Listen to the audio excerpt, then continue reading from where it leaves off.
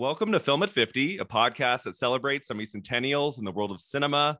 I'm your host, Brian Rowe, and I'm very thrilled to welcome Sophia Ciminello from Oscar Wilde to the podcast today to talk about a movie that did not get any Oscar nominations, but it is directed by the great Martin Scorsese, who I feel like he's been to the Oscars a few times, right, Sophia? Yeah, he's been a few times. I don't know if he's won for his best film, but I'm sure you can get to that way down the line. Yes, I'm very excited after a year and a half of Film at 50 to finally talk about Martin Scorsese today. He had done a couple things before Boxcar Bertha. He obviously worked on Woodstock from 1970, which won the Oscar for Best Documentary. And then his first feature, Who's That Knocking at My Door, which I'm never quite sure, like, when was that official release date? I think it played at the Chicago Film Festival in 1967 as I Call First, I believe was the first title. Yeah. You know much about his first movie? I always just associated with that release date because I think that the big thing there was that Scorsese was kind of known as this festival darling, which was how he got this project. And then, of course, this project and Roger Corman and everything that goes along with it that we will talk about totally paves the way for Mean Streets and the rest of his career and what he'll get into. So I think I always associate it with that period, with the late 60s and with the festivals. I always find it really fascinating about filmmakers is that one project most often leads to the next in terms of like, if they hadn't made this movie, good or bad, indifferent, whatever, sometimes that next maybe masterpiece hadn't happened. And I watched a couple clips this morning before we came on here, and someone was talking about how, like, without Boxcar Bertha, there would not have been Mean Streets. And then you're like, right? Yeah. You're like, how does that work in terms of if just one of his early films hadn't have happened, some of these great movies we all love today, maybe some of them would have gotten made, but we'll never know, right? It's such an interesting path. Right. I love thinking about that with directors because it really is. It's all about the relationships that you have with, people in the industry, with other filmmakers, and those chances that you take along the way. I mean, that's what leads to the films that make you in the case of Scorsese. Right. And as we know, of course, he has paved the way for so many filmmakers today around the world. So it's cool to see his origins as well. Absolutely. And I feel like of all the films he's made, obviously there have been a few that might not be as well known to people. Like I always think of Kundun as one that maybe not everybody knows. But I feel like if you were to ask someone who even knows a lot about Scorsese, Boxcar Bertha is not going to be at the top of their titles they know. Definitely not. I mean, I'm a big Scorsese nut, I would say. I try to keep up with him, and I'm a big fan of a lot of his films, but this was the first time that I had watched Boxcar Bertha. So thank you for inviting me on to cross this movie off of my Scorsese filmography list and to talk about it with you today. I'm very excited to have you, Sophia. I'm a huge fan of Oscar Wilde. I loved your season finale episode where you articulated so well my exact feelings about the ceremony. That's great to hear. Yeah, I'm happy that other people could commiserate with me and with my co-host Nick about just everything that happened that terrible night and why it was just such a downer for film fans everywhere. It was really sad. Yeah. So I have a new YouTube channel called Brian Rowe Video where I did a lot of videos about the Oscars leading up to the show. And when you put months of time into thinking about every category, and then you get a show like that, and you're just like, it was very deflating. Oh my God, absolutely deflating. And you put it so well. It's like when you spend so much time thinking about something and caring about it, and you realize that the people who are responsible for making this event a success and for honoring the films of the year, they don't really care about it, it seems. That's really hard. It's a hard pill to swallow. So quick question. I was just looking at some clips this morning. So when they had the 8 categories that were presented before the live show, they when you see it, like they cut to shots of people in the audience clapping. And it looks like some of it's people who were on the red carpet. So did they edit that in later? Do we know? Yeah. I believe so, because I mean, they show at one point Benedict Cumberbatch and his wife Sophie, who are in their exact seats from the Dolby, from the ceremony. They weren't at that pre-show, so that's cut in. which to me, and I said this on my show too, like that indicates that they know that they made a mistake. Like they're adding that in as editing. It's like, come on, guys, you know, these should be part of the regular telecast. It's so awkward. It reminds me of when Tracy Ullman came out to speak at Meryl Streep's AFI Lifetime Achievement Award in 2004. And I don't know if you've seen that clip of her. It's absolutely hilarious. And then it cuts to shots of the audience. And at one point it cuts to a shot, and behind Charlize Theron laughing, there's Tracy Ullman clapping, looking up God. During Tracy Ullman's speech. And I'm like, wait. Truly, I mean, that's just one of those great flubs. I haven't watched that in a while, but I feel like it goes around on Twitter every so often where I'm just like, oh my God, I cannot relive this. Like rule of thumb for editors, like if you're going to cut to reaction shots that didn't happen at the exact same moment, just double check that the person talking on the stage is not in the background of the audience. I always love that.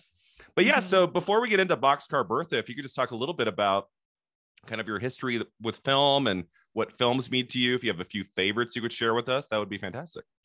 Of course. Yeah. So film has been really everything to me for as long as I can remember. My mom actually went into labor with me shortly after seeing Jurassic Park. That like kind of kickstarted everything. So that's kind of my first film story really there. But you know, my parents are big movie people, and we always had TCM on in the house growing up. It was always on in my grandparents' house. So I think found a love of old Hollywood films very early on. In particular, I remember when I turned 10, that was when I was allowed at the library to check out movies, which was a big deal. And I remember my first movie that I got out was Sunset Boulevard, which is like my favorite film. Oh, there we go. Yeah. I mean, one of my favorite films. And at age 10, you rented that? Yep. I remember because our librarian at school recommended it to me because she knew that I had this like old Hollywood bug in my head, and I had to watch it, and I just loved it. I'm sure, you know, I didn't understand it as well then as I do now, but I was so just thrown by the glamour and Gloria Swanson and everything about it. I loved it. Other films I love from that period, I really love All About Eve. I love Brief Encounter. I love Double Indemnity. Really love all of those films. And then I would say too, I mean, growing up, my parents would take my sister and me to movies all the time. We really, I think, loved the theater experience, you know, going to the movies, and I, of course, just went all the time. But then I think somewhere down the line too, because my dad was really into the 70s and the movies from that period, I started really loving those. Definitely love Robert Altman. So I love Nashville. I love McCabe and Mrs. Miller. And I have to mention just two other favorites from that period, Barry Lyndon and Chinatown, some of my favorites. And recent favorite film, as in like from the past few years, I really love Phantom Thread. I talk about it all the time. I'm a big Thread head. So I would say like that's how I got into movies, and those are some that I would recommend. Phantom Thread was, you knew within 5 minutes, you were like, I mean, I definitely felt that with Phantom Thread, just like you were in the hands of a master. And walking in, I believe, didn't we know walking in that this was, according to Daniel Day-Lewis, was his last film? So there was that sense too of like, wow, this could be it. Like this could be the last one. So that made it even more enriching, I felt, because it's such a beautiful film, regardless of whether he was retiring or not. Right. Exactly. Yeah. On June 20th, Daniel Day-Lewis announced that he was retiring of that year. It was a very tragic day for me as a Daniel Day-Lewis stan. So I remember that well. So yeah, there was a lot of expectation there, but I knew nothing about Vicky Krieps, the woman who played Alma, going into it. So I was really I loved her performance. I loved that character, and Leslie Manville as Cyril, of course, too. And just the cinematography, the sound work, Johnny Greenwood's score. Absolutely love it. I think it's a 10 out of 10. Yeah, you have great taste in film, and that's why I tune into your podcast all the time, because I know you're not going to say like Ambulance. Let's start talking Oscar. You know, Jake no Gyllenhaal, shade on Ambulance. Maybe. I'm just kidding. Yeah, it's kind of hard to talk about next year's Oscars. I'm still kind of like processing the show from a few weeks ago. So I'm Me like, too. You know, I mean, there's a couple things coming out, but I feel like before Elvis, Yeah, it's kind of hard. It's kind of hard to predict. Yeah, by Lerman. Yeah. And I'm happy that you had me on too, because now I'm just like, I'm fully in my bag, which is like 70s cinema and like classic Hollywood, where I'm like, I'm totally ignoring the new stuff for now until I have to talk about it come Oscar time. So I'm very happy to, live in this world and watch movies from this period. Yeah, there kind of is that pressure, especially in February, March, to really just live in that world of the now. Exactly. And it was nice for me during that time to keep doing this podcast and set a day a week, like, oh no, okay, we're gonna look at a film from 72 and and we've looked at so many great films this year, like The Godfather and Cabaret, and some really interesting year for film, and that like the big ones came out at the beginning of the year. We don't really see that now. Like, if the two films that were kind of neck and neck, like leading up to the next Oscars that come out in February and March, that'd be kind of a surprise, right? Oh yeah, for sure. Yeah. When I've seen those anniversaries come up, I'm seeing Cabaret in theaters for the first time in a few weeks. So I'm very excited for that. But yeah, seeing those anniversaries like The Godfather and Cabaret early in the year is just interesting from a historical perspective, thinking about the Oscars. Yeah. That Godfather reunion. Oh man. Well, we on Oscar Wilde with Robert De Niro episode coming, and I hope that we did it justice compared to whatever was happening at the Oscars with, God love him, Robert De Niro, who is not in The Godfather. That was my tweet in that moment. I said, I hate to be that guy. De Niro is not in The Godfather. I mean, somebody has to do it, so I appreciate that. But so really important year for film. And I would call, this entry an important entry because of it being the first real like Hollywood film by Scorsese. So let's get into Boxcar Bertha. We chatted a little bit before we started recording, but had you seen this before? Had you heard of this movie before? I had heard of this movie before, but what's interesting, I had never seen it. And part of that was because I had always, its reputation kind of precedes it. I think a lot of people talk about this film as lesser Scorsese. Yeah. It was, before Mean Streets, which is his, big solo Scorsese venture when he can really make the film that he wants to make. Right. And I think because of that, I had, maybe subconsciously avoided it or just hadn't prioritized seeing it. So I was happy to have an excuse to watch it. And I don't know if I agree that it's lesser Scorsese. It's not his grand epics that we get later on, and it doesn't have a wild budget like you had for The Wolf of Wall Street or The Irishman. But I think you can see traces of that Scorsese that we know in the movie, but you can definitely see a little bit more of Roger Corman. Yeah, I agree. Well, so this is produced by Roger Corman, who was known for cranking out his films. I think what Little Shop of Horrors was cranked out in 2 days, if I believe. Yeah, it's insane when you think about it. And this one was quick too. Yeah. Like I made films in college in 2 days, but they'd be like 9 minutes long. Exactly. Not an hour and a half. But yeah, I think part of the reason I also kind of avoided Boxcar for a while, because it was produced by Roger Corman and it's a historical film. I thought, oh, that's probably kind of a cheaply made exploitation movie that where he's just a director for hire. It's not going to have anything Scorsese in it. It doesn't seem like essential viewing for Scorsese fans. And I'm happy I finally got to watch it at least in full. I might have seen pieces of it before, maybe in college, but I'd never seen it all the way through. And it had some weaknesses here and there, but for the most part, I was really impressed with what he pulled off in 24 shooting days in Arkansas with a $600,000 budget. And I mean, comparing this to Who's That Knocking at My Door, which also has some great stuff in it, but it's very like experimental, indie, black and white. Like, he has come a long way with this one, I thought. I agree. I think that he has really come a long way from that. And I feel, yes, there are, there's sex and violence and all of those hallmarks of your traditional exploitation film that Corman would crank out, right? These were to get teenagers to go to the movies. And how do you do that? You put sex and violence and nudity in your movies. And there is certainly that there, but, hearing from, reading interviews from Barbara Hershey and from people involved at the time, like, they cite Scorsese and his influence here as making it feel a little bit different and why they enjoyed actually working on the film. So I think it definitely is a step up for him, but also it it's not quite there, but you can see where he's going, which I think that's always cool for a filmmaker. And I think he includes a shot, and we'll work through the movie. I'm not going to get to the end right away, but the ending is amazing. Yeah. I mean, there's a bit in the end where I'm like, oh my God, Scorsese and his Catholicism. There it is right in front of you. Yeah. We'll get to the ending where I'm like, wait, is this did I put on The Last Temptation of Christ? Right. You're like, are you sure? I mean, Barbara Hershey's in that too. So, which also has Hershey.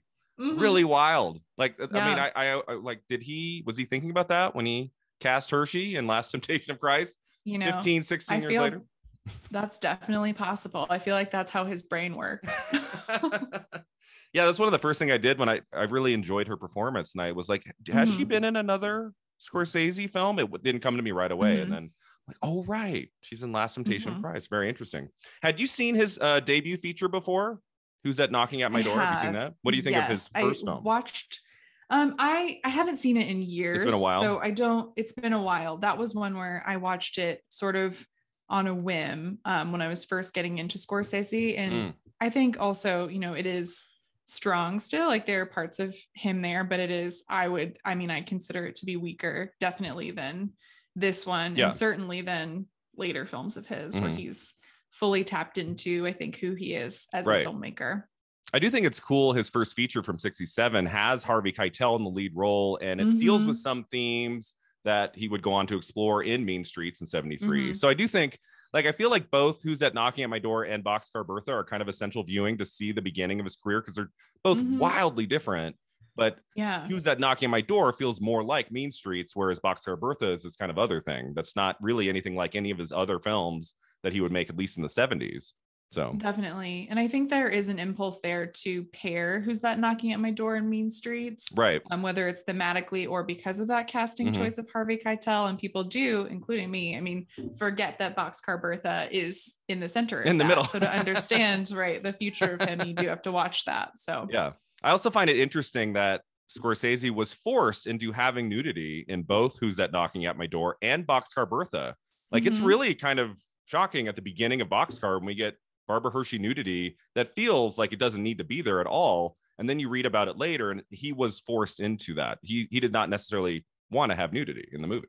Right. Well, what's funny there is some part of me is like, Scorsese, do I believe you? Because, later on we get even more movies with more nudity from him where I doubt anyone was pressuring him to include it. But I will say for this one, what I read that I thought was funny was that Scorsese, he thought of this movie as a crash course in the realities of the marketplace, is what he said. So learning about like how to work with producers and work with people like that. But he said he imitated Corman, and he said, he didn't apologize for that. This is what we do. Every 15 pages in the script, there should be a suggestion of nudity, which is just like, when you think of those exploitation films, it's like, sometimes that nudity and the violence feels pointless. It's like, okay, we're just putting this in here to get shock out of our audience. And when you have something like that, like an arbitrary every 15 pages or so, that's just, it's well, what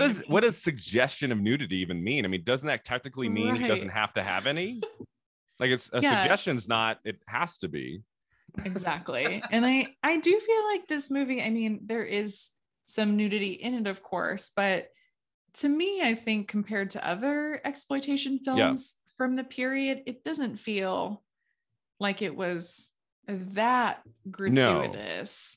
No. And part of that could be because, Barbara Hershey and David Carradine were in a relationship at the time of filming, and they have said like that it wasn't forced, no one faked anything, which is hilarious. Like it goes right into that, but I don't know. I don't think there's necessarily too much for what you might expect from a Corman film at the time. Yeah. It's not like every 15-20 minutes we're getting a sex scene or something. It's not like, The Room with Tommy Wiseau and we have to have a sex scene every year.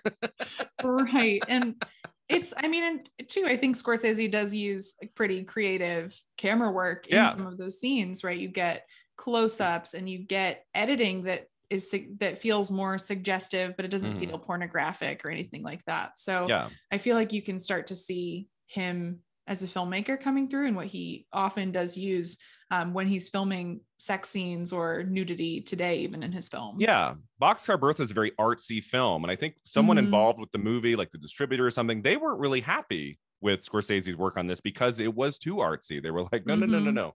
Because this was following Bloody Mama from 1970, a Roger Corman film. And the studio wanted another movie about a female gangster, kind of in the same mode of Bloody Mama. And I think that Boxcar Bertha, it wasn't quite as exploitative as maybe they wanted it to be. And it might have been harder sell for audiences at that time who were looking for kind of a follow-up to Bloody Mama.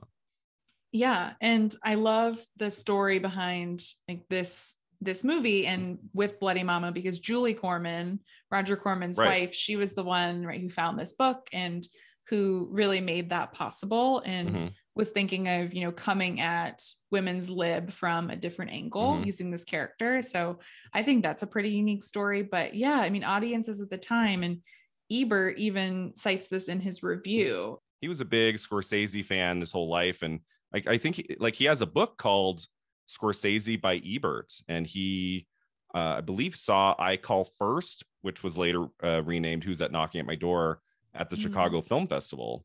And so you don't really see very many negative reviews of Scorsese's work. I think The Color of Money, I think is might be the only one he gave thumbs down to, if I remember right. And that is one of the few Scorsese movies I have left. I have not seen that one. Oh, okay. Yeah, that's one of the lesser saving ones. For a rainy day. It's fun to see Paul Newman bring that character back from The Hustler. That was cool. And it's got Tom Cruise, and it's got a lot of flash to it. But that was one of those films that he made, I think, at a point where he'd had a bunch of flops, and it was time for him to produce like a Hollywood, moneymaker. So that's you can kind of feel that in The Color of Money. Yeah. Boxcar Bertha, he gave 3 stars. Yeah, I think it's funny he calls it a weirdly interesting movie. I mean, I think that's true. I mean, that is kind of how I felt about it too. I think when you go into it, we today in 2022 watching it, we know everything that we know about Scorsese that audiences at the time, of course, didn't know, because he hadn't made those movies. He didn't have that reputation yet. Right. But I was still expecting something that he would have little control over. And I think that one thing we think about when we think about Scorsese is that he has like full control over his medium, over everything that he's doing in whatever picture he's making. So knowing that might not be the case here, I was expecting for it to be just straight up exploitation. And it is strange. Like there are some interesting things that are happening there. I think mostly behind the camera with editing, with certain shots that he's doing. And I think that,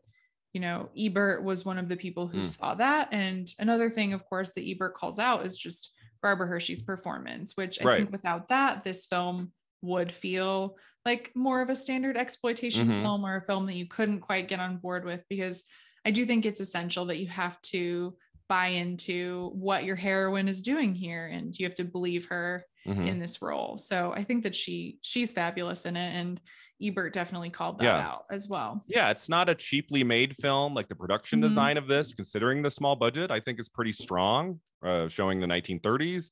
And it seems like Scorsese did not actually choose the actors. The actors were given to him. But I mean, he got four great actors in this movie, if not more. And Barbara Hershey, this is one of her first films, and she's just really striking in this.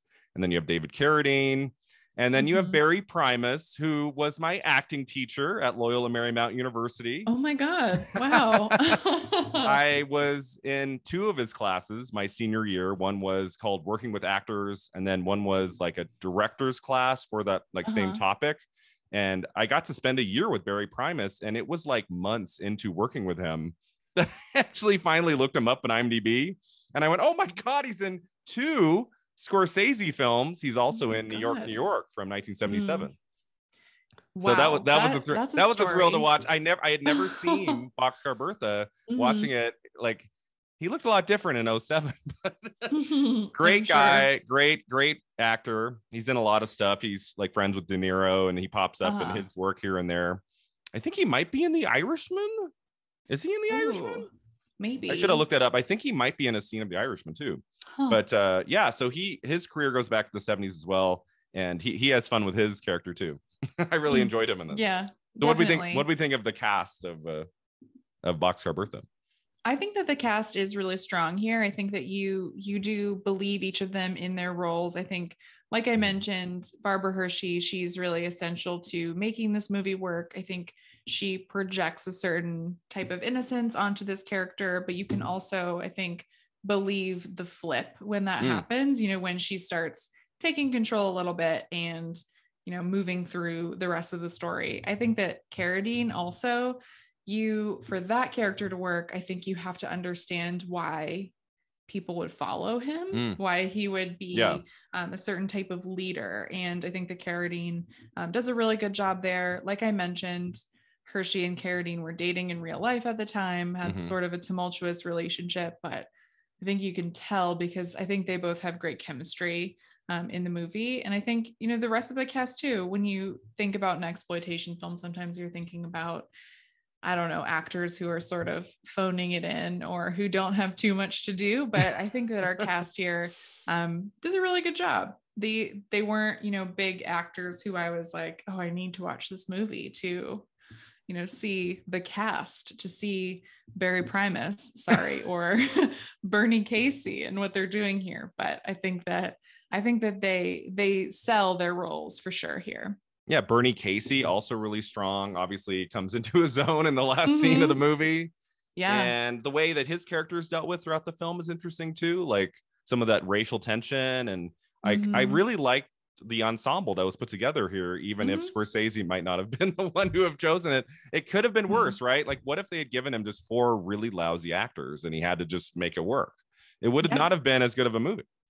Right. Yeah, you think about that because, again, like I said, Scorsese is kind of known for having a certain level of control over his projects, but knowing like he was one of the last people to come into this, really, like everything was pretty much set and he just was brought in to direct this. I think that's a big deal, and he's lucky in a sense, right, that he already had some good bones there to work with in the cast. But he took it seriously. Like I watched the clip they talked about, they arrived to the set, they arrived to the location, and they went to his motel room, and his entire motel room was covered with storyboards of every shot of the whole movie. He had been there for a few weeks before they started shooting. And like, okay, that he's not just like, okay, I'm a director for hire, we'll just make do with this. Like, he took it seriously. It was like, this could be, the beginning of something really, really extraordinary. Even if the movie isn't maybe my best work, he clearly took the time. And I think you can feel that in the movie. You can feel that with the visual style. Oh, absolutely. And you can tell, there is a certain level of creative freedom that he had there. And I love that he took it seriously. I love that he was, I'm sure he was aware that this could be a sort of jumping off point for him to do the things that he really wanted to do later on. But also, I think he really does as a filmmaker. And one of the reasons why I like him so much is because he takes his time. He really invests that much care into all of his projects. He's so detail oriented, and he knows ultimately that cinema is a visual medium. It's all about the images that you see in front of you. And I think if we're thinking about his collaborators as well here, our DP is John Stevens. And I think that Stevens, he uses a lot of like French New Wave techniques here that I thought were pretty unique, and something that I think Scorsese harkens back to sometimes, but he also can stay away from that period. But he uses handhelds, he uses some rack zooms, which are really neat. Lots of strategic edits. I love the split diopter shot that we get at the beginning. Oh, right. So you get, you get a lot of the one with Carradine, like where you see like, and then you see the background. Yes. Very Brian De Palma. Definitely. And I love De Palma. And he also was a student of Corman. So I think that you can definitely, you can see some cool things that are happening here at the seams that you wouldn't expect from a movie like this. I always find it interesting. Like, a lot of those guys were friends, right? They would hang out and talk, and like, imagine just being a fly in the wall. Like, you got like Scorsese and Coppola and Spielberg and De Palma, and they're like chatting. I would just I would soak up, right, every second of that. Oh my God. Yeah, I would just be totally just silent listening to everything that they have to say. But Yeah, I mean, that I think that's the best thing about Corman. I think he's known a lot for these types of films, the exploitation, like pop films, but really, I mean, he was a huge mentor to so many filmmakers, like all the filmmakers that you just mentioned. Yeah. Like being a mentor to Coppola and Scorsese, like that's, I mean, that's just the coolest thing. Yeah, he would give them their start. He'd give them a shot. He'd give them a little budget and go make this in 15, 20, 25 days, whatever it was. And and usually, you know, when you look at these guys, you don't think of Martin Scorsese, you don't think Corman. Right. But really, Corman played a small role in pushing him into the director and the position that he's been in for the last few decades. So Roger Corman, I think we don't give him enough credit. Yeah. And we certainly give Scorsese a lot of credit, but if you think about that now, like I mentioned at the beginning, you know, you don't know which new filmmaker Scorsese is giving a chance to when you see his name, right, as an EP on something. You never know who that person could be in 30 years. Yeah, exactly. Now, not everyone loved this movie. I'm sure did you read the quote about John Cassavetes, which is hilarious? Yes, I love that quote because I do think there's a lot of truth to that. Maybe not as, I don't view it quite as harshly, but yes, you should share that quote. So apparently Barry Primus was in the room when this happened, and Scorsese screened Boxcar Bertha for John Cassavetes. After seeing it, Cassavetes hugged Scorsese and said, "Marty, you've just spent a whole year of your life making a piece of shit. It's a good picture, but you're better than the people who make this kind of movie. Don't get hooked into the exploitation market. Just try and do something different." So something to that quality.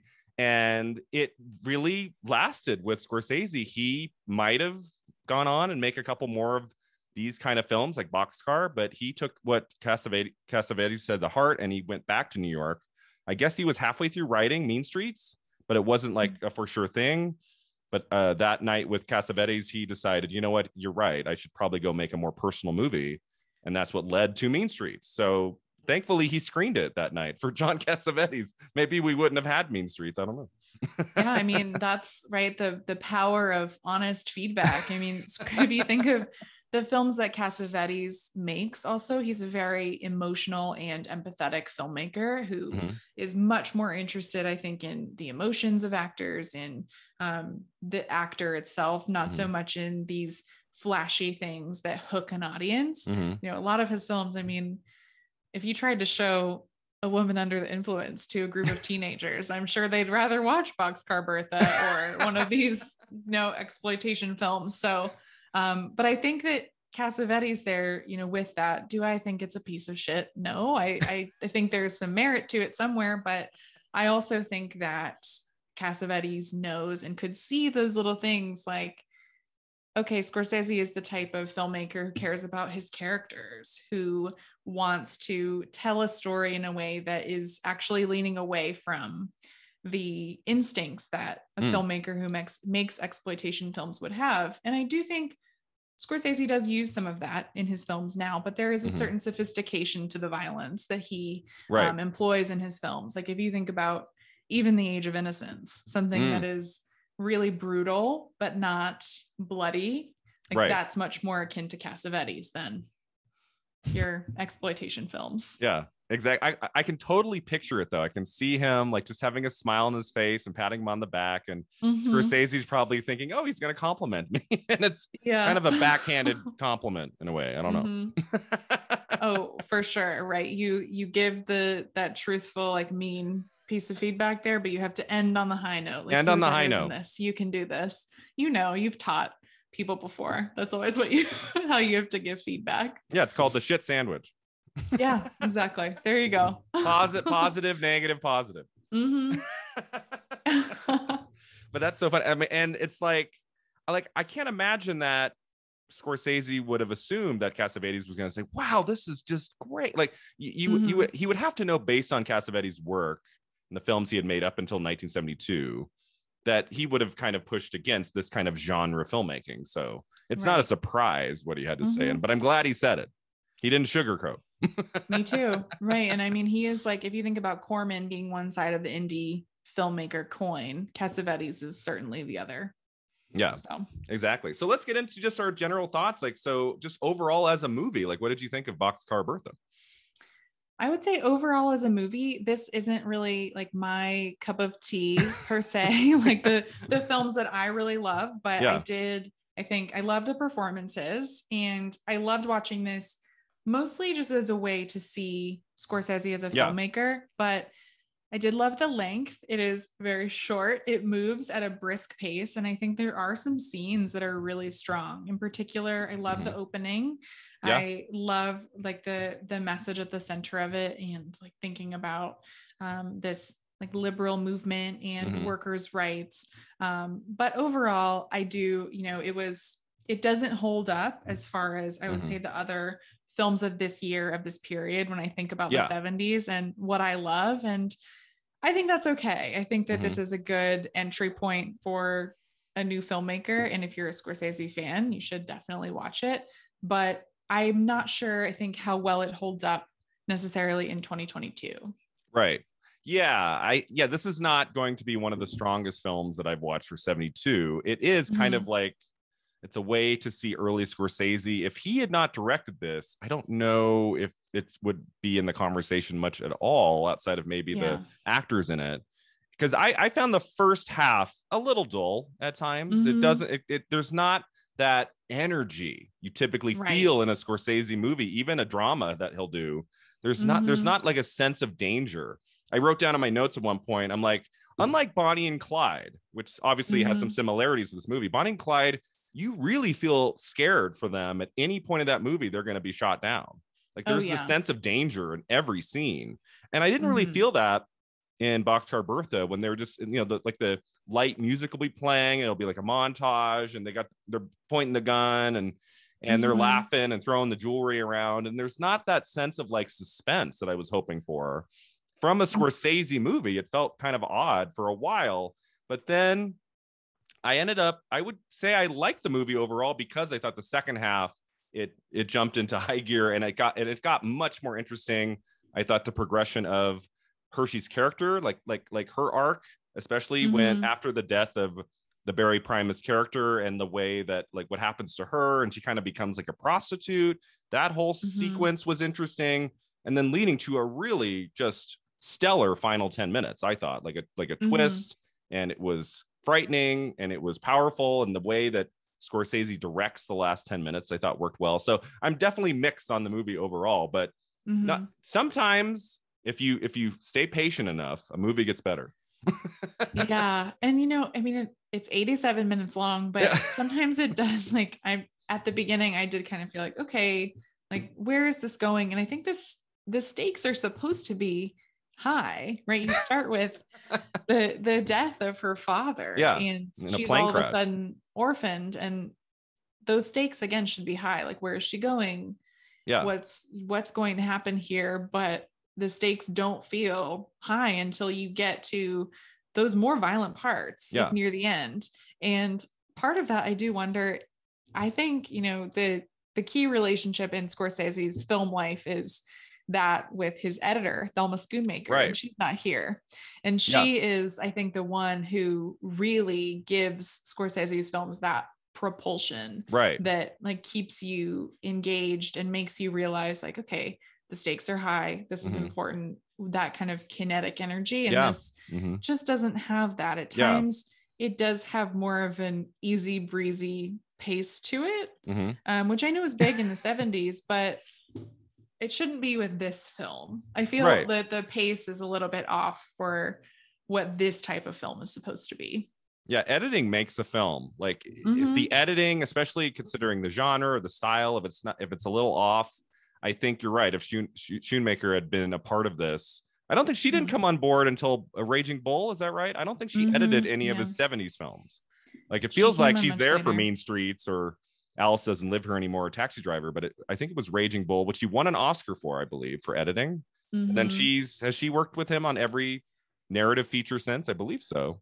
I think so. I think ever since Raging Bull, she's edited all of them. Yeah. And you can like, there is a style. Quentin Tarantino's editor, who passed away after Inglourious Bastards. Her name is Sally Menke. Is that right? Yes. Like the style of her editing of his films, you can tell there's something a little bit different from Django on. Like there is a certain style that some of these editors bring to their movies.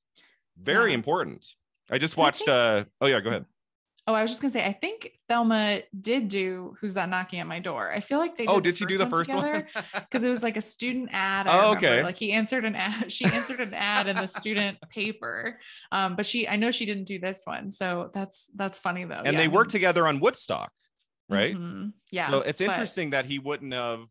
Maybe not for this, because it was more of like a Corman film, and they had probably edit together really fast. Yeah. I wonder why. I didn't read up on that. I wonder why she wasn't a part of his films from Mean Streets to New York, New York. Kind of interesting. Yeah. What was she doing in the 70s? I don't know. You working on other films? She might have been. Yeah. Maybe they had coming. Killers of the Flower Moon. Very excited for that. Is that coming by December? I heard something just a few days ago. It might not be ready until 23. I'm like, come on, really? I think he's always slow in post, so I feel like it's going to be 23. Wasn't The Aviator not The Aviator? Wasn't The Irishman meant for 2018? I want to say, but then they pushed it to 19, and that didn't come out till November. Yeah. So they take their time, but yeah, it's okay. Scorsese is always worth the wait. Definitely. But I was sorry for my aside. We can go back to this movie. I was just gonna say real quick. I watched for the second time. I watched Tick Tick Boom again. I just made a video about Andrew Garfield's career, and I watched that again because I just loved it, and I wanted to see how it would hold up. I hadn't seen it since November, and I was paying attention the second time to the editing. Like the editing of Tick Tick Boom is so striking, and I'm like, if this had been edited in just a normal fashion, there wasn't a lot of jumping around, I think the movie would be good, but it's the editing that makes that movie so original and so alive. And so, just to say again about editing when it comes to Boxcar Bertha, I think if you had someone else in there to really make the movie move a little bit faster, give it some energy, I think it would have been a better film. I completely agree. And I agree with you about Tick Tick Boom. Also, that was my like sleeper pick to win the category. And there were some experts predicting Tick Tick Boom. And I'm like, doesn't have a picture nominated. Sure. I know. That was so fun. I love just like right before the ceremony, all of a sudden everyone piled on to Penelope Cruz, and I'm like, no, let's say, I think you get when it's at the end of March, right? We're just all so bored. We're like, maybe it's not Chastain.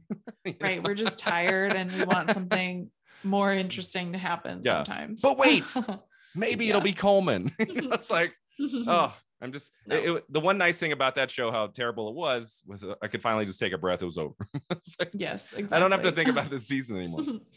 But yeah, going back to Boxcar Bertha. So we talked about the actors. We talked about our main thoughts of the movie. Anything else specifically about Scorsese and his direction of the movie you wanted to mention? Any other scenes that popped out to you? We definitely need to talk about the ending, because the way that shot is really striking. Yeah, I think I would say other than the ending, just the opening, I think of just when we see Bertha watching her father fly that plane, and he's a crop duster, and you get that close up of Barbara like scratching her leg. That's very Scorsese there, I think. And just like seeing that like male gaze on her from David Carradine and from these other men who are like on the railroad tracks. We get that split diopter shot. And then I love that smash cut to Barbara Hershey and then you get Boxcar Bertha, the title card. So I did like that. I thought that was a really fun way to open the film. Unfortunately, the energy just dipped from there for me. But yeah, let's talk about the ending. What did you like about the ending? So Carradine and Hershey reunite, and there is this sense of like they're going to be together, and then those guys bust in and they take them out, and it's just like it's brutal. And they pin David Carradine up to this train like a crucifixion with his hands, like, and I don't know like how, if he is he alive in the last shot? I get the sense that he has died by the time the train starts moving. I couldn't really tell. I don't know if you could. but Yeah, it didn't look good.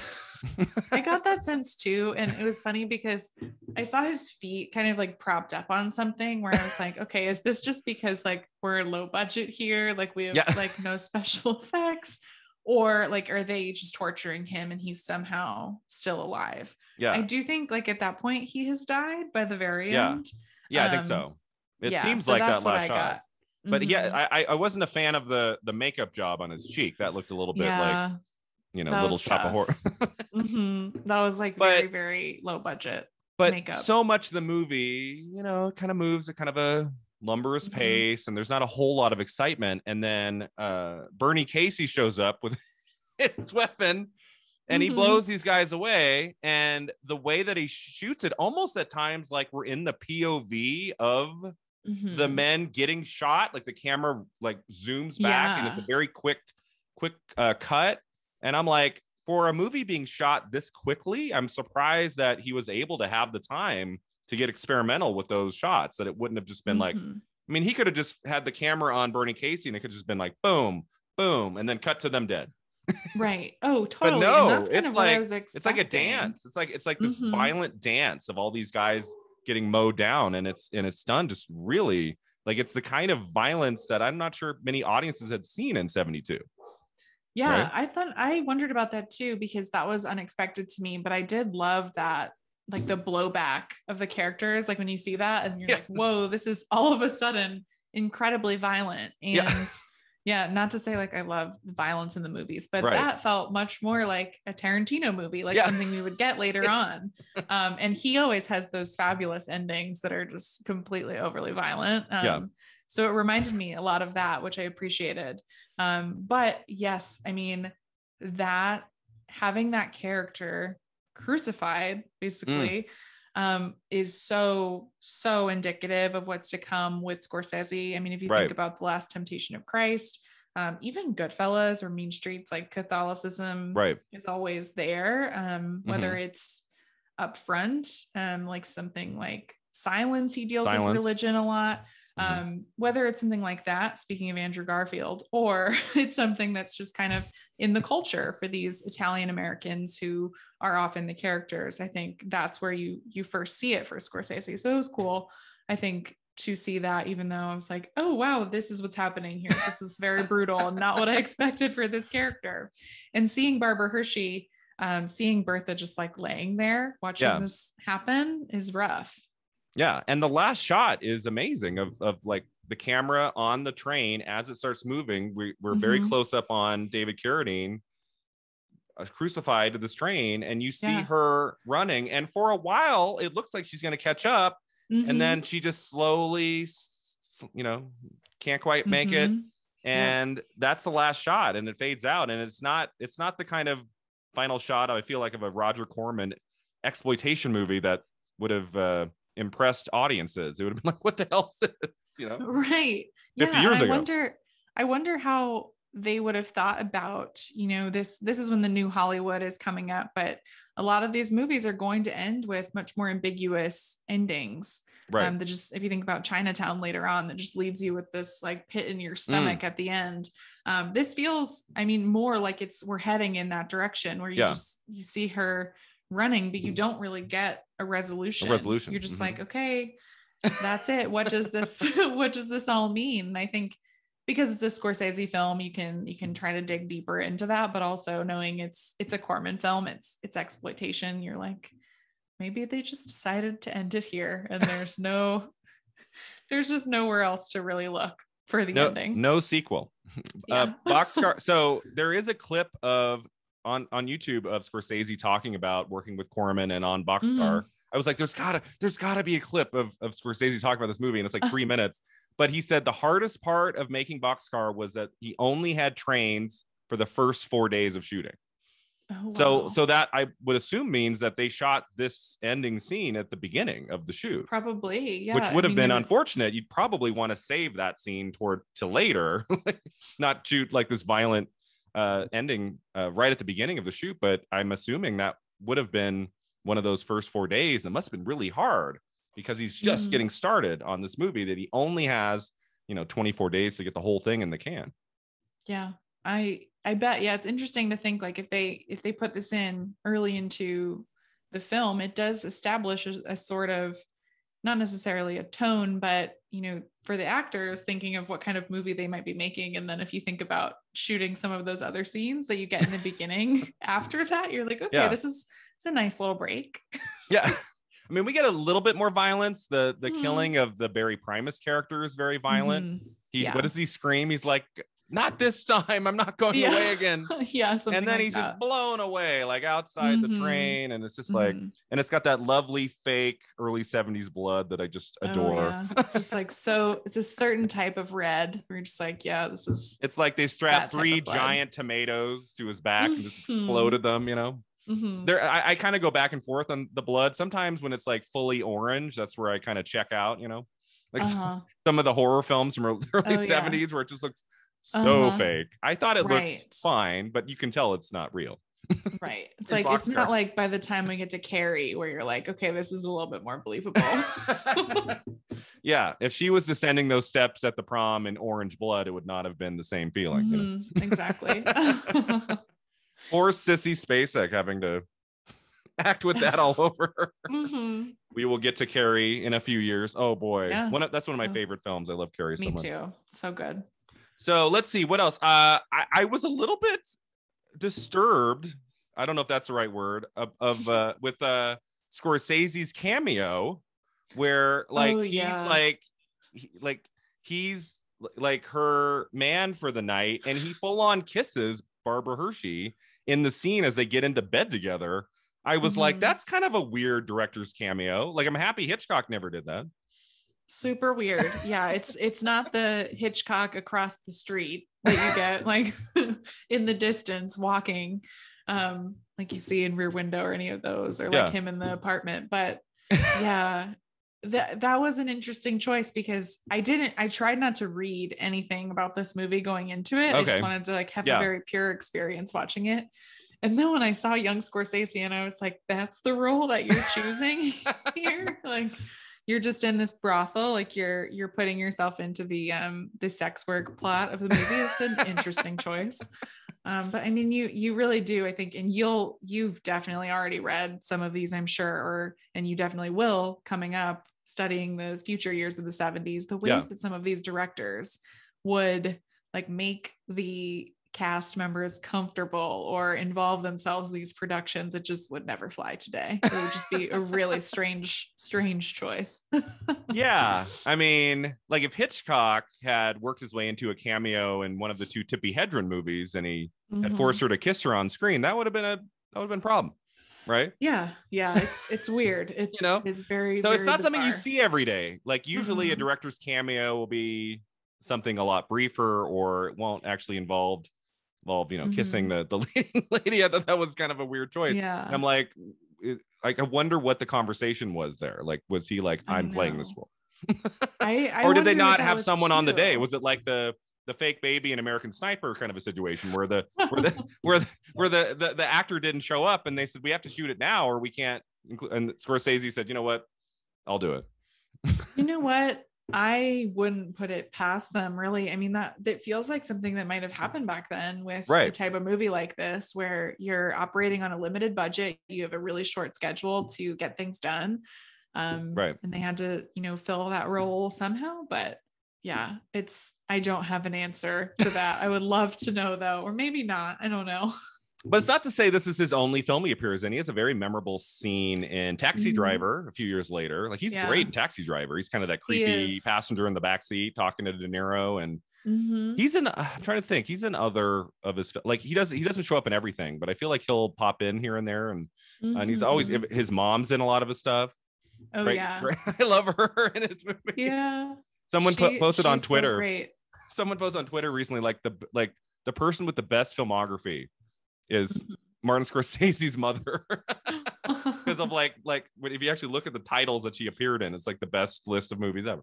Oh my god, yeah, I'm sure. Like her Goodfellas cameo is great. Oh my god. But yeah, Scorsese, it's funny, like the Taxi Driver role that you mentioned, still kind of a seedy character that he decided to play in that one. So yeah, I mean he's he's a fascinating guy and a bit of an oddball, I think, with like just the way that he thinks about his films and the roles in them. So yeah, well, now I need to know why he was in this particular cameo. But yeah, before we move away from Scorsese and kind of a wrap up our conversation on Boxcar Bertha, just, you know, maybe a little bit more about Scorsese, kind of like, you know, like the role that he has played in your film watching life, and, you know, like maybe some of your favorite Scorsese films. Like, do you remember the first one of his you saw?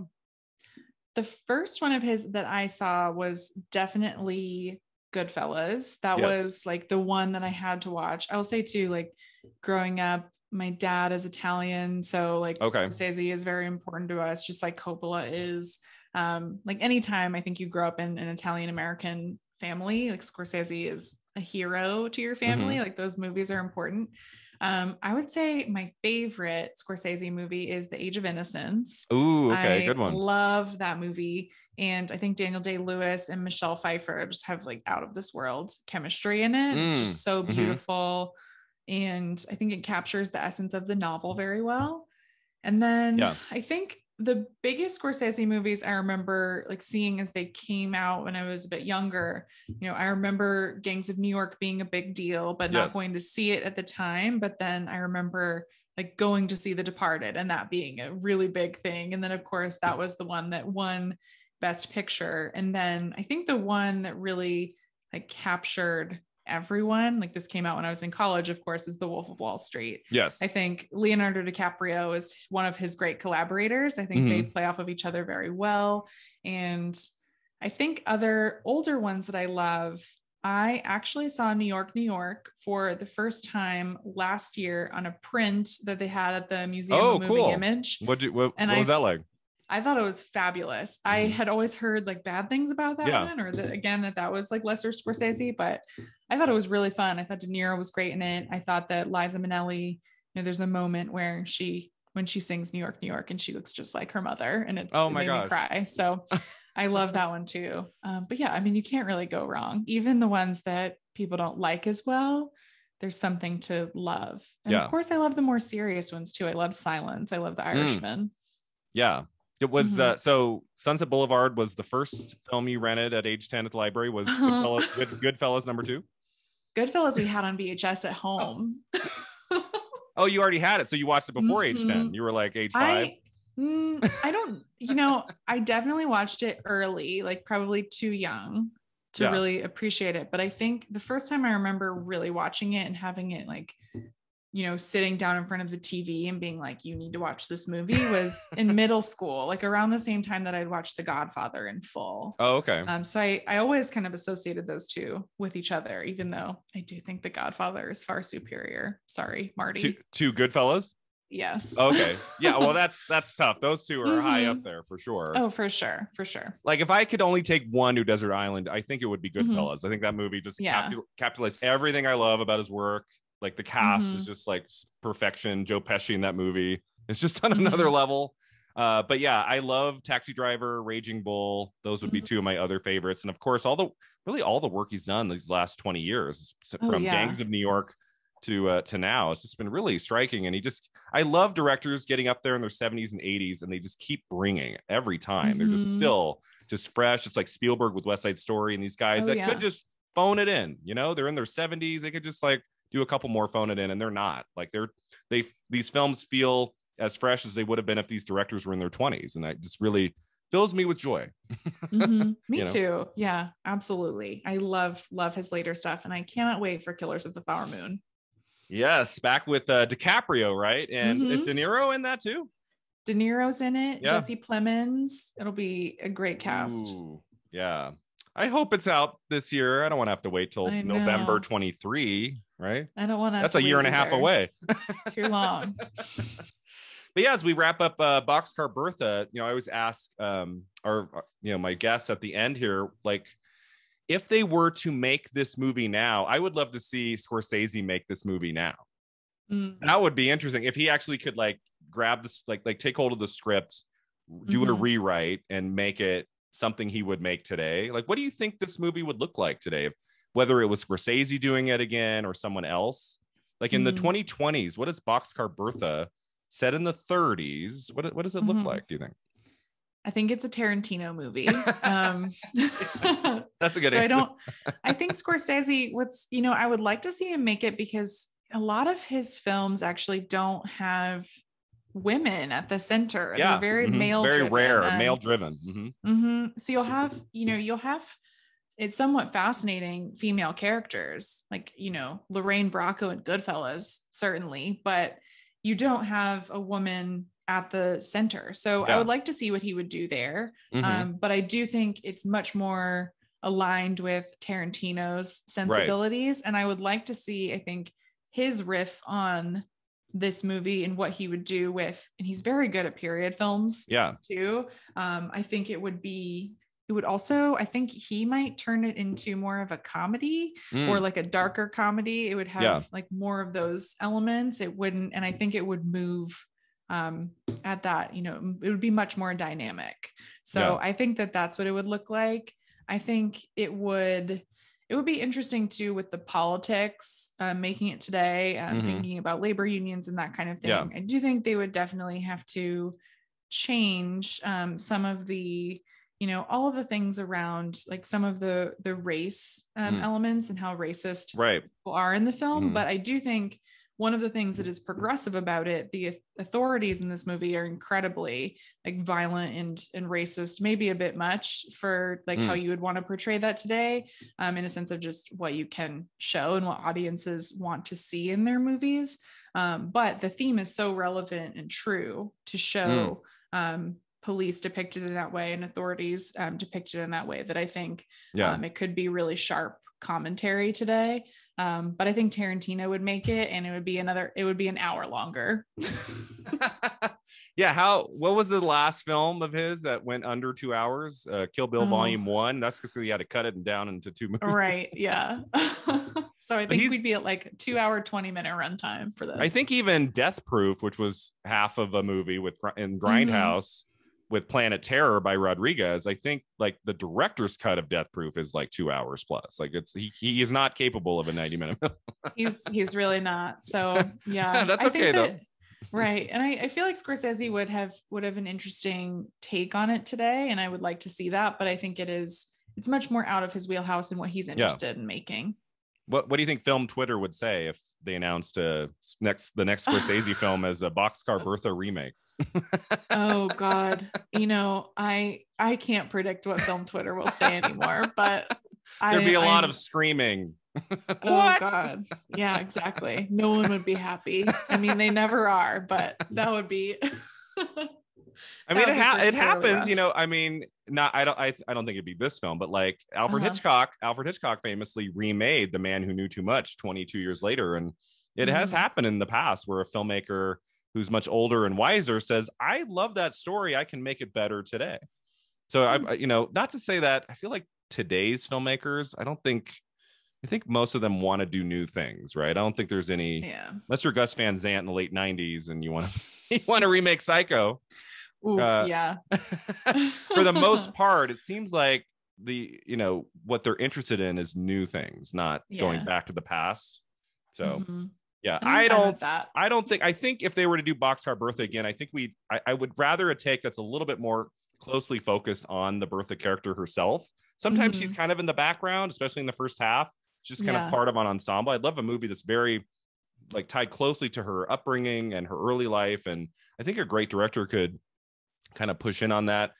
You said the right thing. His Scorsese's films are very male driven. I mean, The Irishman was like, it was like, where is a woman? Can we find a woman? Right. But I always tell people to check out Alice Doesn't Live Here Anymore. That's one of my favorite Scorsese films, and it's an amazing Ellen Burstyn performance in that. But for the most part, as much as he gets great female performances in his movies, it was nice watching Boxcar Bertha to see a film of his about a woman in the center role. And I thought Barbara Hershey did a good job. I'd give the movie like a polite 2.5 out of 4, like a 6 out of 10. I think it's worth watching if you're a fan of Scorsese. As a movie, this is not one of like the essential films of 1972, but it's better than you might think. I put this on thinking this will be kind of trashy and kind of disappointing considering it's Scorsese, and it didn't come off that way. Like, it has it has more of an art house feel to it than you might expect. So it's worth a look. Yeah. I completely agree. Like everything that you just said, I would give it about the same rating actually, but was pleasantly surprised by it. Yeah. And yeah, I'm glad that I watched it and crossed it off my list. And I don't think either of us are sad, but that the movie did not get any Oscar nominations. I don't know what it would have been nominated for. Maybe like a production design. Art direction. Like, grasping at straws. Like I that's okay. His movies get plenty down the line. Yeah, I was thinking of doing a video series where I'd like review a bunch of new movies and talk about what could they get nominated for, and then I'm like, what's the point? What's the point of talking about a new movie that has zero chance, right? You know, like Sonic the Hedgehog 2. Oh my gosh, there's not going to be any Oscar nominations, so that's okay. And we still know today, like when you watch a movie and it's not going to get any Oscar nominations, just don't entertain it. Just appreciate it for what it is. Yeah. I'm trying to remember. I forgot to look up if Mean Streets got any Oscar nominations. I don't think it did, but Alice Doesn't Live Here Anymore. Ellen Burstyn won Best Actress for that film, and Scorsese accepted the award. Yeah. And then I do remember Taxi Driver got some nominations, and when Paul Schrader was nominated for First Reformed for Best Screenplay, it said his first nomination, and I went, "Wait, what?" Like, no. he hadn't been, because didn't he write Raging Bull too? Paul Schrader either co-wrote it or wrote Raging Bull. I'm like, whoa. Yeah. He wasn't nominated for Taxi Driver or Raging Bull for the script. That's crazy to me. Yeah, it is. And so, Paul Schrader, talk about another. better late than never for you, Paul, for First Reformed. Great film. But anyway, that takes us to our final two segments. The first one's called the Divine Double Feature. That's where we pick a more modern film to pair. So you said before we started recording, you have two. What are your two films? Boxcar Bertha, it's a quick 87 minutes. There's time for one more or maybe two more. What do we suggest? Okay, so my first suggestion is from 1993, and that is True Romance. So a Quentin Tarantino, Tony Scott film. I think that this would pair really well, just given, again, that exploitation background there, but also the relationship between the characters is pretty similar, I would say. And their motivations to just kind of being drawn to violence together. I thought that would be a good pick. And my more recent one is actually a horror movie, which I wonder if you've seen this. X. Have you seen X? I have. It's brand new, right? Brand new, yeah. With a Ty West film. Yeah, one of the actors from the new Scream, I want to say, is like the lead. The I can't remember her name. Is it Jenna? Yeah, Jenna Ortega. Jenna Ortega. Yeah, and Brittany Snow is in it, Mia Goth. But there are definitely these like exploitation themes at play. Okay. There's a woman at the center. Of course, horror. You have your final girl, but it's a little bit deeper than that. You have pretty graphic violence and characters who are like drawn into violence who didn't necessarily go there for that, when they enter this world of the film. So if you want a movie, I think that's more closely tied, I would pick True Romance. But if you want a brand new film, I would pick X. So you could watch Boxcar Bertha at home, and it's playing in theaters, right? X is not streaming. Yeah, I think it's still in theaters. Yeah, it's an A24. Okay, well, maybe by the time this drops, it'll be available on streaming, because movies go so quickly now to streaming.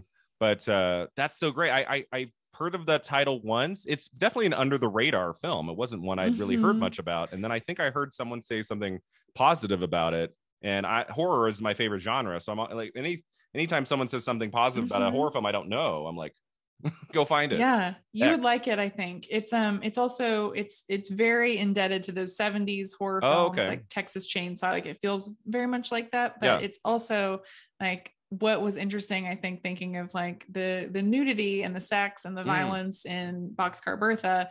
This film is like, it looks at porn as a genre, so it's interesting, I think, to connect the two. Oh, interesting. So it's a good I love that idea. Boxcar Bertha followed by X. I don't know about that title. Is that the best movie is that the best title to give your movie? I feel like it's hard for people to find a movie called X. Yeah, it may be not the best, not great SEO, but SEO, exactly.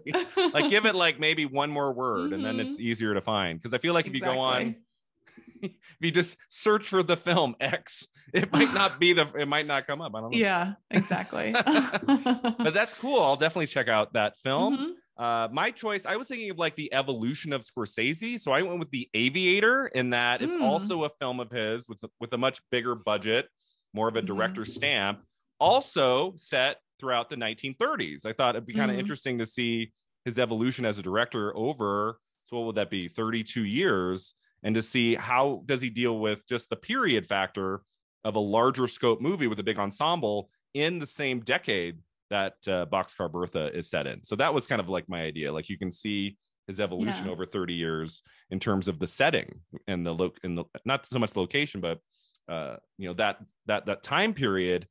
He had so few resources with Boxcar Bertha, and then he has, I mean, what did The Aviator cost? More than 100 million? Oh my God. Yeah. It almost feels like unlimited resources for The Aviator. And I also feel like, is The Aviator not as loved as his other films of the last 20 years? I feel like I don't hear about The Aviator that much. I feel like I hear some negativity about DiCaprio's performance, that he's a little bit young to play Howard Hughes. Yeah. And so I get that, but I've seen The Aviator a couple times and I've really enjoyed it. I love movies about Hollywood history, and I think Kate Blanchett's great as Katharine Hepburn in that movie. I do too. That's my favorite part of that film. It's Kate Blanchett, and for sure. It's not a perfect film. It's not one of his best, I would say, of the last 20 years, but I really enjoy The Aviator. It's an interesting film. Yeah, I think that's a really unique double feature. I didn't think about it that way, but I like that. Thinking of like the evolution of Scorsese and the time period there and the comparisons. Could be fun. I mean, the Aviator is a little bit longer, so you're in for a long night, but it'll be worth it. I actually have no idea if anyone's ever taken any of my double feature ideas. I'd love just one tweet, one message, hey, last night, Boxcar and X. Thank you, Sophia. Come on, just one of you. Let's do this. Go ahead. That would be awesome. All right, that takes us to our final segment, Beyond the Flick. I'll do a deep dive into Scorsese next year when we get into Mean Streets, which is kind of his first big personal film. But today I wanted to talk about Barbara Hershey, an actress I love, who's still active today. 50 years on, she's still in film and TV and has done great work over the last 5 decades plus. So if you had like, are there 2 or 3 other films she's appeared in that you can talk about that you like, that you've seen before? Yeah. So I think the first one I will talk about is the most recent one of hers that I think people would recognize Barbara Hershey from, especially if you follow the Oscars. And that is, of course, Black Swan. Yes. Where she plays Erica. And she wasn't nominated for an Oscar for this, which I thought was sad because she got a BAFTA nomination and she was nominated as part of SAG Ensemble. But I think that she's so creepy in this movie. Like there's just something about her and the way that she talks to Natalie Portman's Nina in this movie that I really like. And I think this might have been the first movie where I saw Barbara Hershey and was like, who is that? Like there was definitely something to her that I really responded to there.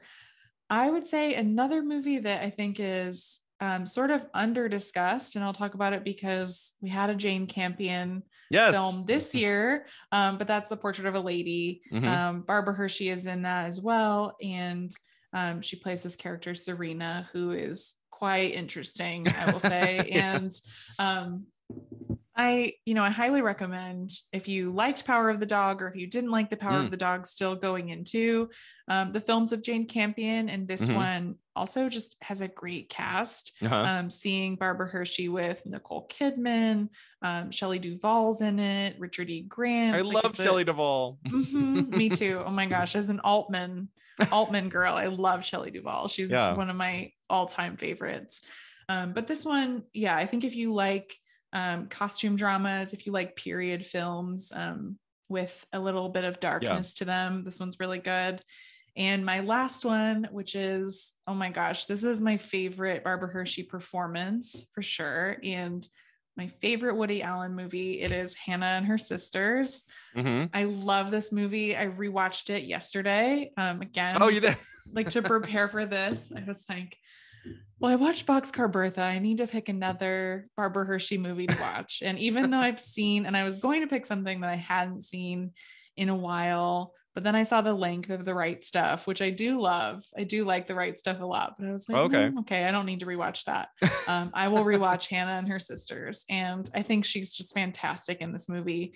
And the way that she acts opposite Michael Caine in it is so good. And just the script, and again, like Boxcar Bertha, I think you completely believe her character and everything that she is going through in that movie. So I would say those three. I'm not sure if this has ever happened before in this podcast. I have 3 titles. Those were the 3. Oh my god, that's kind of amazing. That's kind of amazing. Wow. Like, and you went in the order too. It was like very surreal for me just now. I'm like, wait, that's so funny. We are the same brain when it comes to this. Absolutely, those are my 3 too. My favorite film of Woody Allen's is Hannah and Her Sisters. I know everyone says Annie Hall and some of his early comedies. I think Hannah and Her Sisters is just a beautiful film. Great ensemble. I love Barbara Hershey in that. Her chemistry with Michael Caine is just on another level, and the way that like he's married to Mia Farrow, right? Yeah. But he's now interested in the sister, played by Barbara Hershey. Diane Wiest is so great. The best. Winner, so good. Oscar winner for supporting actress. She won supporting actress twice for a Woody Allen movie. She later won for Bullets Over Broadway. And Michael Caine won Best Supporting Actor Oscar for Hannah and Her Sisters.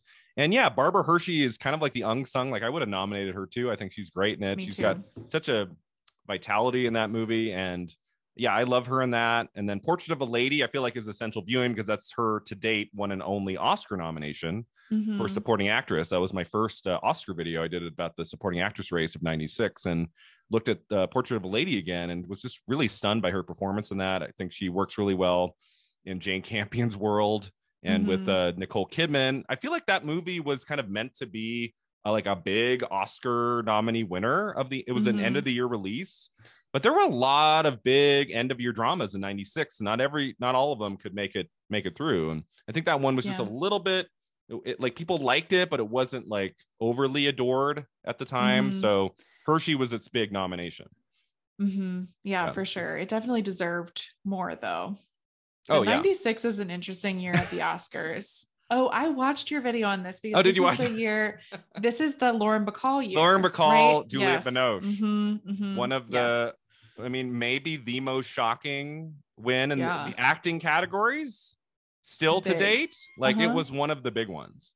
Yeah. And I feel like because we talk about precursors all the time, Lauren Bacall won everything.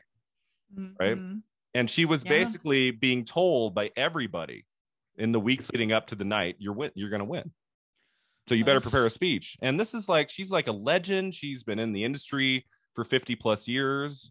And she had her whole family with her. I mean, it was just a very difficult experience. And then Juliette Binoche, all she does is go up and say, well, I thought Lauren was going to get it. Bye. So yeah, it's so rough when that happens. And that's Binoche would go on to be nominated for Chocolat, but she really hasn't played a big part in Oscar ceremonies, hasn't been nominated very much. So that would kind of turn. I mean, we'll see what happens. I think Juliette Binoche is an extraordinary actress. I hope she's back nominated soon. But that was kind of like her big Oscar moment, and it was like definitely worthy of a video to talk about like how this all broke down. And I don't think Barbara Hershey ever really had a shot because she hadn't won any of the major precursors, but I love that she is an Oscar nominee, and I love her performance in that. And then Black Swan, I think the problem there was I'm glad you mentioned that she got a BAFTA nomination because I forgot about that. I always think about Mila Kunis because she was nominated at the Golden Globes and at SAG.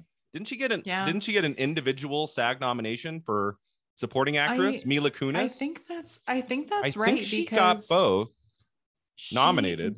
That movie also, I remember people thought that it was going to be just this movie that got 10 Oscar nominations. Like it was going to be a huge deal. And I think it got like 5 or 6. I think it was smaller than people thought. But Mila Kunis, she did. She got a supporting actress individual nomination at SAG. Because I remember thinking, like, when you get it at Golden Globe and at SAG, usually you make it in, but every year I feel like one or two people miss, right? Like they get close, and then they just same year, Andrew Garfield again. He was nominated for Social Network. That one. Oh my goodness. That one's really, really tough because I always like in my mind think that his first nomination like before Tick Tick Boom was Social Network, not Hacksaw Ridge. Yeah, I think that they and I talk about in the video, John Hawkes was the surprise Oscar nomination for supporting actor that year for Winter's Bone. I think if John Hawkes had missed, I think it would have been Garfield. I would bet Garfield was number 6. I think he was close. But thankfully he's gone on to have an amazing career these last 12 years and to get 2 nominations. Bigger fan of his nomination for Tick Tick Boom than I am Hacksaw Ridge. But the fact that he's not even 40 yet, he's a 2-time Oscar nominee. Very cool. But yeah, I think Barbara Hershey, she's so delightfully creepy in Black Swan, but in a realistic way. It's never like overly dramatic, right? Like in the hands of Darren Aronofsky, you can't push it too far. You push it just far enough. And Black Swan was my second favorite film of 2010. That was just an amazing year for movies.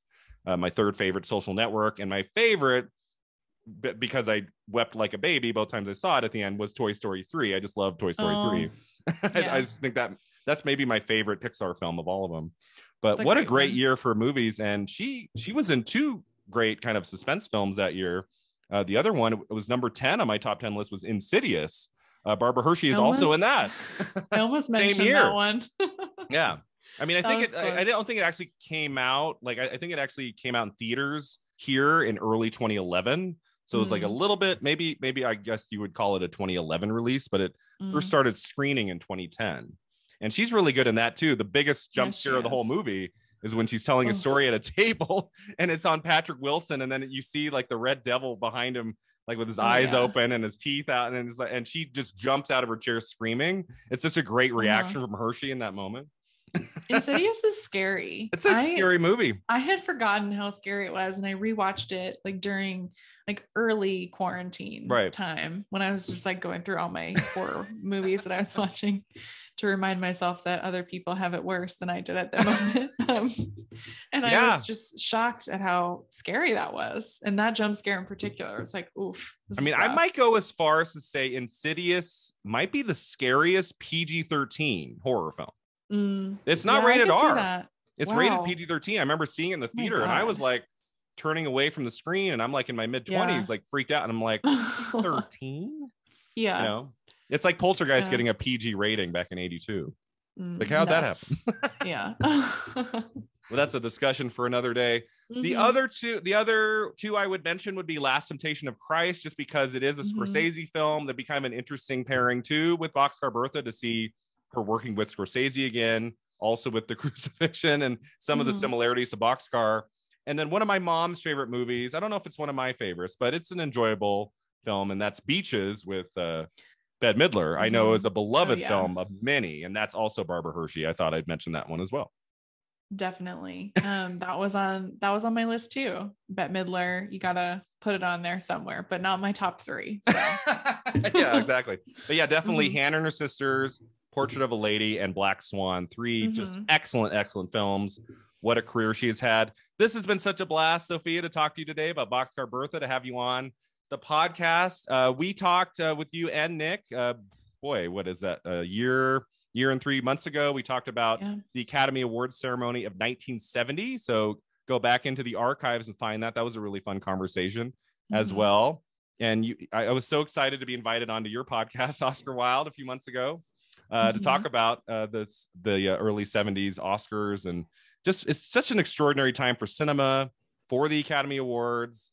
I love this time in film history, and it's just always great to explore it with great guests like you, Sophia. Oh, thank you so much for having me. It was so much fun to talk about this film today, Boxcar Bertha, and also Barbara Hershey, and just to think about like films at this period in time. Definitely one of my favorite times to talk about movies, and yeah, definitely go back and listen to that episode where we talk about Patton and Nick's favorite movie, Airport.